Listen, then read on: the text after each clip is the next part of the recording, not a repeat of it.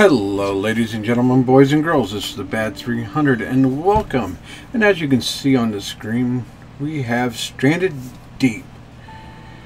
We are currently at 0.03.H1. Now if you just got done reading the story I wrote, well, the thing is they just updated this as I was writing the story, so I don't have the H1 tag there, but that's okay. Let's look at our options on here, which is something I didn't go into in this, when I write the review. That's why I do that's why I want to do an actual overview of the game video to go along with it. I'm no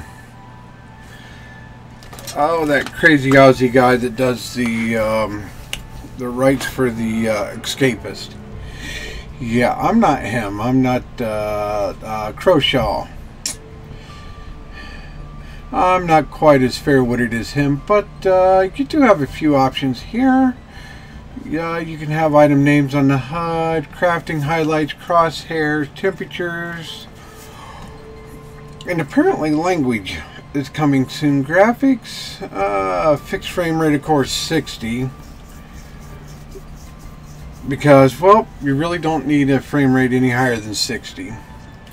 Well, I got my VSync off. You got VSync, full screen, field of view, draw distance, on your texture quality and anti-lacing, and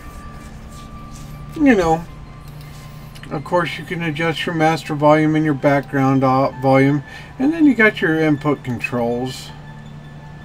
But yeah, that's they got a fair amount of options built in for being as early as this game is. It's got a lot more than most. We're not going to go to new game. We're going to go to continue. And we're going to let this load up here. It didn't take too long to load. It's not that bad a loading time. And there we go. And as you see, I'm holding an X. You have cooked crabs. That's dinner. Let's look at Beepy. What is Beepy? Beepy here is your watch. If you click your mouse button, see right now I'm a little hungry. So let's go tab and get an open hand. Let's hit E on this crab. Now let's hit F again, and look, now we're full on hunger. Now you are able to upgrade to a fire spit, which allows you to cook crabs and potatoes and fish, and also boil seawater, a bucket of seawater that is, to get that. Some of the stuff you can collect is palm fronds, lashings, sticks, and rocks, and of course coconuts, to which coconuts have a double use. First off, they start off as green. You take your axe here, you go 1, 2, 3, then you turn to coconut. You hit it one more time, it becomes drinkable. You hit it a couple more times and it becomes a regular old, like these right here, coconut halves. You have jerry cans, and then you have fuel tanks, morphine, you have bandages, duct tape, of course. Those are, I know you can't see, antibiotics, because you get different illnesses. To get, you cut down trees, and you cut the trunks. So there is a fair bit of crafting in this game, and it is a heavy component of it to survive, but there's a few more components. Let's go ahead, and now we have 4 sticks. You can go around, you can collect random rocks up. Of course, this island's empty. One of the things you look for are these right here. These are yucca plants. Of course, these have been harvested, and you can't use them until they get full on up. And apparently I forgot to shut Facebook off, so I don't know if you get to hear that ding. But this right here is a crab hole. As you can see, there's actually a crab hiding in it. But they will stay in here. And this is a raft with a motor. Now, if you... Okay. Oh, let's go E. And matter of fact, let's go ahead because I'm going to need some drink. E. Now on your inventory here, you can hold up to 4 items in a slot. As you see, I have 3 lighters. Now that tool is currently invincible, but this one is not. Just as this is invincible, and if I'm not mistaken, and we had... there's that raft. Let's see, west. Yes, let's try heading due west of here, shall we? Now, believe it or not, I've been playing the game for a little bit, and this was actually the first motorized raft, because this was the first time I was able to actually find everything, because they would update and I would have to restart the game. Let's go ahead and get a paddle just in case we need it. Run over here and we will grab the paddle off of our boat. Okay, if you hold down the shift key, that does give you the ability to run and jump. Okay, now the morphine here, that cures broken bones, which you can get from falling or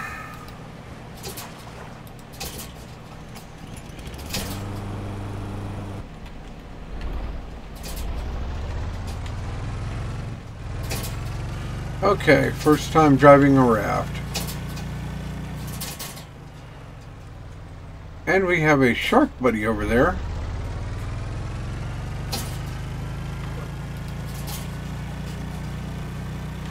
Okay, let's head due west.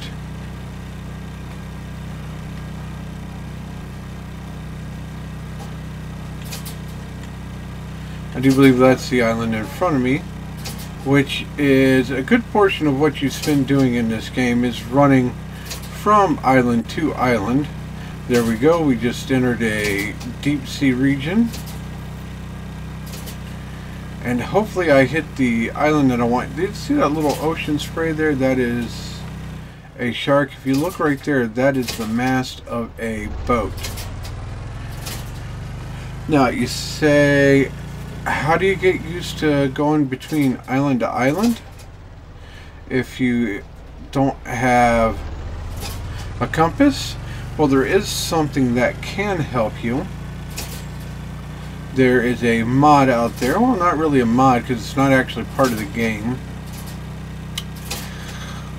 But there is a map that you can add on as an outside force. I will put a picture of it up here somewhere and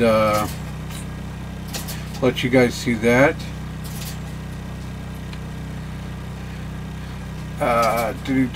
See right there's another wreck. This place is dotted with them. And yep, I do believe I am headed in the right direction. There's a wreck.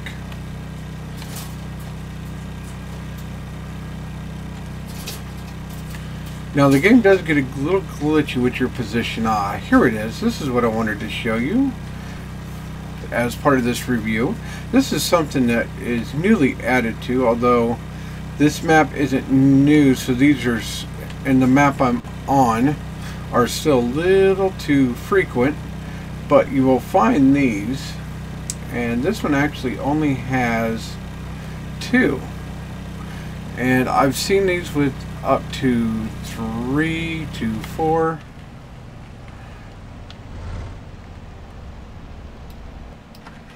Let's go ahead and kill the boat motor, and then whoa. Come on, let's go this way. They just had to do a hot fix. That's why it's H1, because the yellow raft would act funny around these. Okay. And what are these? Well, to me, they are old, abandoned, I would say drilling or oil rigs. You know, with the fact that you have these large pipes. And this is one of the things I would, if you read my thing, I would like to see being able to interact with, is being able to drag these and place them back over these holes. These shelving here, I would love to see them move. And of course, these things are just loaded with items. And if you shift, sprint, jump, you can just clear that gap. You can add on to these. Of course, as you see, they have ample jerry cans. Most of them have a couple jerry cans each. And you are supposed to be able to, if you bring this stuff with you, you are able to add foundations onto this. Now see, this one looked just like the other one. But there is no steps. And as you see, we're back around, so they always go in a circle.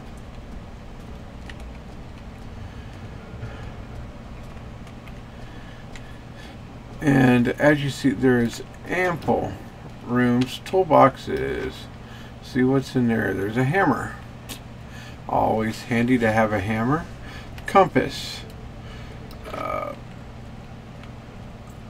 There's another hammer. If you find one of these, you're usually pretty set. I found 2 of these, and 2 different maps I've played. I've been able to find one of these fairly easy. This map I actually found 2.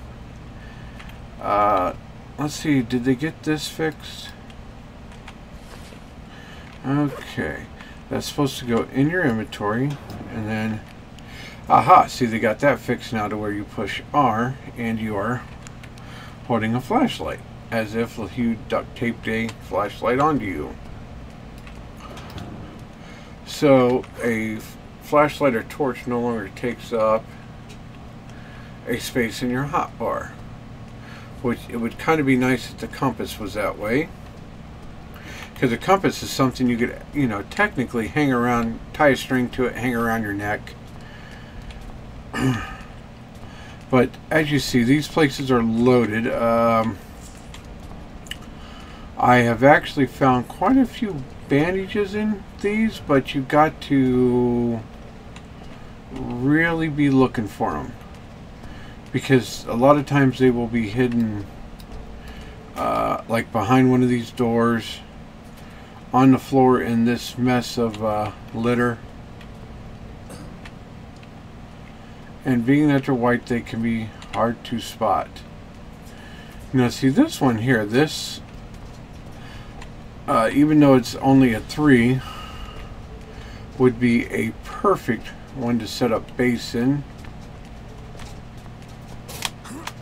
Yeesh, I didn't think I was going to make that, just because of its actual proximity to an island.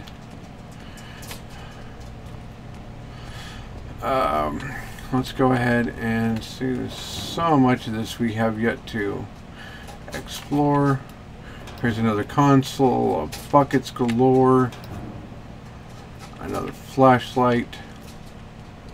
It's usually in this room, in like the corner you'll find. Right there's a machete, a compass. See, it'd be so great to be able to drag these shelves out of here, or drag other shelves into here. Find a cutting torch and cut door panels away. Yep, and voila, see, there is bandages. how many of these games I have lost because I was bitten by a shark and not able to find bandages. And you can, like I said, you can build campfires out here. You're supposed to be able to, that is something that these stairs, rails here, you can get caught on. And it can cause you to fall, which can cause you to break a limb or get hurt. Okay, we've been to that one. Let's, at least I think we've been to that one. Yeah, let's go over here. Now this one's smaller, so it's, come on. There we go. Oh, that was a little glitchy. Okay, it's getting to become night. So let's hit R. Now I do not know if these flashlights will wear out now, because before you would pick up another flashlight and it would just keep adding it and adding it and adding it.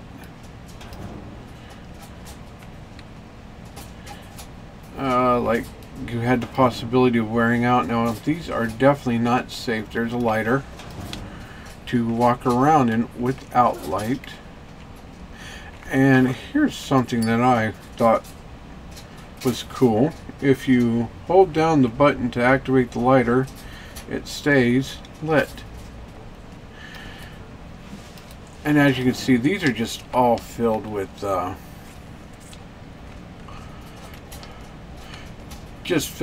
kinds of goodies. You gotta love this part of the game. Need to bring some stuff out here for bunks, and sometimes, yes, I come out to the top because some of these actually have loot boxes on the top of them. But this one is actually a small one, which it's good to see that they range in size from 3 and 4. And I know they have structures like this that do exist in the real world. Oh, look at that. You got a potato plant growing here. How nice is that? Too bad there wasn't a yucca vine and or a tree. That would be something that will be nice to see possibly in the future, is the ability to transplant trees. Maybe make an artificial beach out of shovel to where you can actually dig up sand, and you can actually build you an artificial island.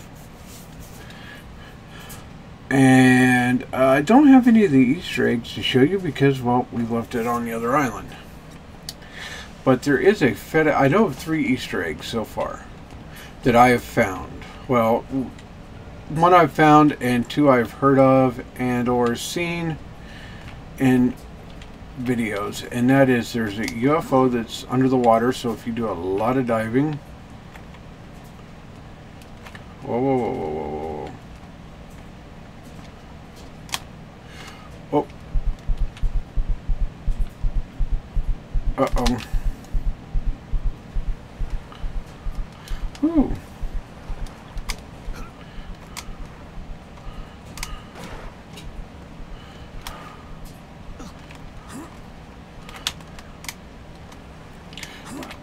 Okay, that was a little glitchiness.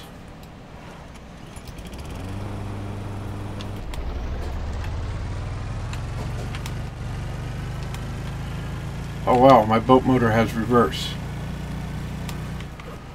Let's go here, and yeah, we need to head east. Hi, Mr. Sharky. Now I do know around this island there be a whale that lives here, and I watched him glitch through the island. I've also seen a shark glitch through an island, which is quite interesting.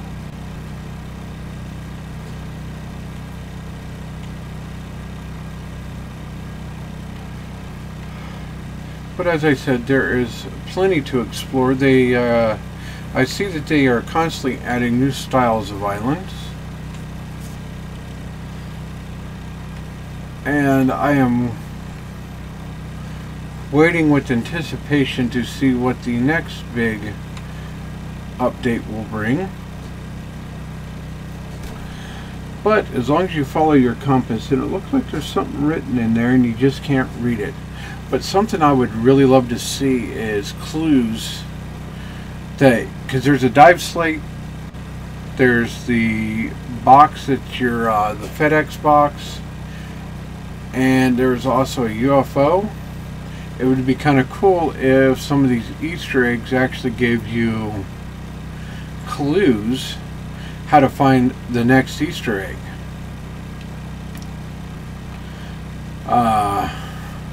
I don't know if that could be a possibility, or they give you a hint on what you need to do to actually beat the game, because there is no actual, other than surviving, there is no actual challenge. There is a couple Easter eggs from, or not Easter eggs, I'm being silly. There's a couple of, I don't know what you call them. They're challenges for Steam Awards that you get. But I don't know if they got those fixed to where they actually update when you do them or not.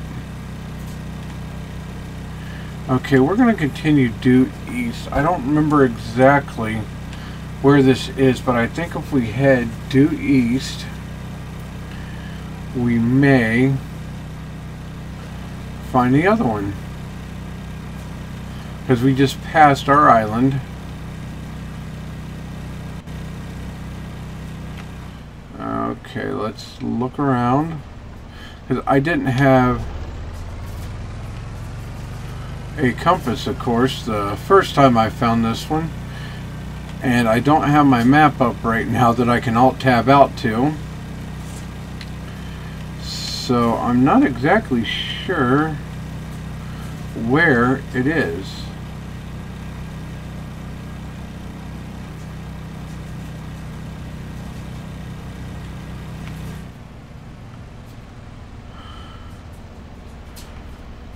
No, anytime you clip into a new plane, it's good to look around, because something may come into view that wasn't in view before.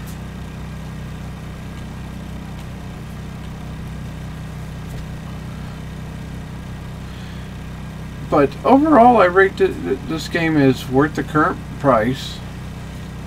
It would actually be closer up to the $20 games here, you know, and not an update or two. Uh-oh, did we?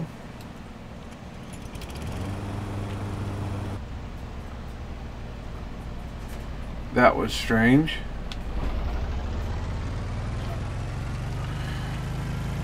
We looked into a new thing and it killed the boat motor. That was weird, but we're supposed to be heading towards that island there, buddy.